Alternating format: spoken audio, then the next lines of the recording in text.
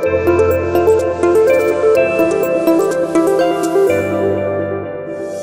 is Dr. Anil. This is basically about Internet Protocols and Networking Lab. So in this lab, students will be learning about how simulations are done in real life. When they go into industry, they'll be understanding how applications are configured. So they'll be doing simulations part and they'll be learning how to configure applications. So in this lab, they are mainly concentrated on packet tracer, NS3 simulator, and some real-world control algorithms. We have around 16 labs scheduled for this semester, out of which we have completed like 10 experiments, all based on real-life cybersecurity tools also. We have conducted experiments on Cisco Packet Tracer, which is a widely used tool in cybersecurity area. It helps us explore networks.